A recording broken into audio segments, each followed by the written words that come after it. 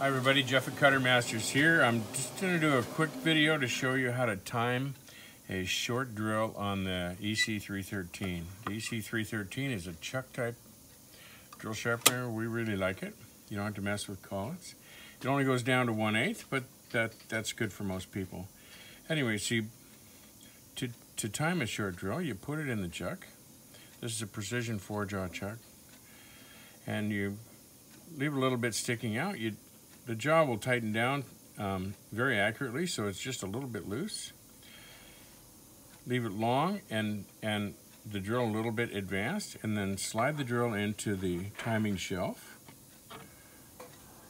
Hook it under the lip, how you normally time a drill, and just rotate the drill like so, and tighten the chuck. So you can sharpen a drill down to about 1/2 inch long this way.